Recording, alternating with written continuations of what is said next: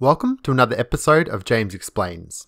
We're again taking a look at one of Matt Parker's maths puzzles. In this video, we will explore triangular peg solitaire and the end states for any size board, starting at the beginning with size 0. Continuing on to size 1. Size 2 is at least a little more interesting, but as it's not big enough to allow any of the pegs to jump, let's continue on to size 3. Size 3 isn't immediately obviously possible, but if we first take a look at the starting position of a missing peg on the side, you'll notice that there are no possible first moves. If instead we start with a missing peg on a corner, you can see there's only one possible unique move at any stage, finally resulting in this arrangement where it cannot be completed. Size 4 is the board size used for the puzzle section of Matt Parker's maths puzzle, so hopefully there should be a winning solution for this size. To start off with, we will look at all possible starting arrangements. Firstly, we can start with the very center piece missing. We can also start with an edge piece missing, and using reflection and rotation, we can see that this is only one unique arrangement. Finally, we could start at one of the corners, and again, this is also only a single unique arrangement. So let's try the center piece missing first. To look at whether or not this is possible, let's look at how pieces can move. Because we require 3 positions in a row to be able to jump a piece, we can see that the individual jumps can all fall into groups of 3 different directions. A puzzle of this size has 3 of these groups, and as you can see, none of the possible moves can end on the centerpiece. Therefore, starting with a missing piece in the center does not allow for any possible first moves. So, with starting in the center out, let's look at starting on a corner. This allows 2 first moves, but again, because of reflection, this is only one unique move. So, if we make that first move, we are left with this arrangement as our second position. We can start tracking our moves to see what possible game combinations are available.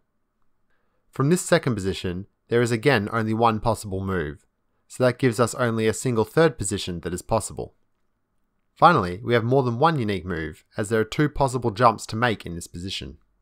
We can represent this by branching our path to show possible options we have found. The first of these branches then has 3 possible unique moves to follow, and the other branch has only one possible move, but it is one of the 3 arrangements we have already discovered. All 3 of these arrangements can lead to one following arrangement, but one of them is also able to lead to a second. Both of these arrangements then only have one possible arrangement to reach.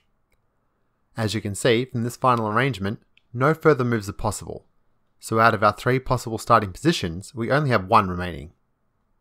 Let's again look at the branching path from this arrangement. This has 2 possible first moves, which branch into 4 possible arrangements, then 8, and so on, until we exhaust all possible paths and are left with only one possible arrangement for the winning solution. As we're only looking for winning approaches, we can ignore a large proportion of this network, and we're left with a smaller network of possible paths to reach our winning solution. But for the puzzle, we don't want just any solution, we're looking for the one with the least possible moves. To find this, we want to identify sections of our path where the same piece is moved across multiple stages. We then take the path that connects up these multi-stage moves, and we're left with our winning solution requiring only 5 moves to solve. One thing we can see is that starting at an edge piece will end at its corresponding edge piece on its adjacent edge. Through reflection and rotation, this gives us 6 possible starting and ending arrangements for a puzzle of this size. But what does it look like when we go one size larger? For this size 5 puzzle, we could choose to start at one of the corner pieces. From this corner, we can finish in the same position, the center of the opposite edge, or at the second last position on either of the adjacent edges. These are also the same possible ending positions if we start on either of these adjacent edge locations, or the opposite edge. However, the opposite edge can also finish at its opposite center position too. The only remaining starting positions are in the center, and from starting here, the only possible place we can finish is at the center of the opposite edge. To represent this in a different way, let's give each of our nodes its own index, starting at 0 of course. We can arrange these nodes and then show the possible finishing locations from any given starting location, where any node within the blue boundary is also able to finish back at its starting location. Here is what all 15 possible arrangements look like. But what if we want to start going larger than this? For size 6, we begin to see a more regular pattern as we are less constrained by the small size of the board. To see this pattern, we will overlay a triangular grid over the board. If we then take any of the positions that fall on the intersection of the grid, then from any of these starting places, we are able to finish at any of the locations on the grid. We can translate the grid into a position to include any of the nodes, and this holds true for any of the other selections on this grid. Moving up to size 7, we again use the same grid, however the arrangements behave differently in this circumstance. You can see that we can translate this board into 3 different groups of nodes on the intersections. What is interesting about this size is that starting in any position in the left group can finish at any position in the right group and only in those positions. The same goes for any starting position in the right group being able to finish at any position in the left group and only those positions.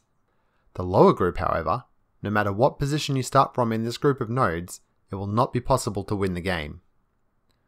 What sets this group apart from others is that this group includes all 3 corners of the board in its selection. This pattern then continues for all boards beyond this size. We can say that for any board where the number of rows mod 3 is not 1, that a game may finish on any place on the same grid that it started on and no other place. For boards with a number of rows mod 3 equal to 1, there are 2 possible cases. Firstly, if the starting position is on a grid that includes the corners, the game cannot be won. Alternatively, if the starting position is on one of the 2 grids that exclude the corners, it may finish on any place on its opposing grid and no other place. If you would like to see the original puzzle, or others like it, visit thinkmaths.co.uk/mathspuzzles. Finally, I would like to say that the solutions for the boards of any given size in this video is not based on an absolute proof, but merely a large population of simulated games, so I can't guarantee that it will hold up for all possible numbers. Having said that, if you'd like to see a video on any topic in particular, let me know down in the comments. And as always, thanks for watching.